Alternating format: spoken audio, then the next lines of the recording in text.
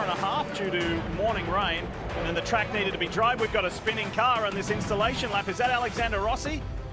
I think it might have been, and that was a very lucky escape for the Napa Auto Parts Auto Nation Honda driver, just like that. Wow, that was scary, sketchy, and that shows you just how cool it is today here in Indianapolis, or as I should say, Speedway, Indiana. Cool morning with rain and a pretty icy breeze as well.